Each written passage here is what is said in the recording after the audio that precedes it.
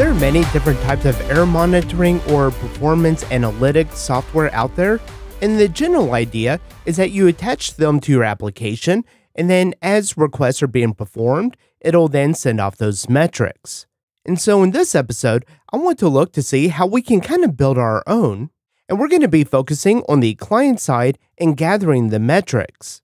And there's a lot of different approaches that we can take. And this mechanism is using the ActiveSupport notifications, which has been around for quite a while, I believe since Rails 3. And so in this episode, we're going to explore its use cases and some warnings around it.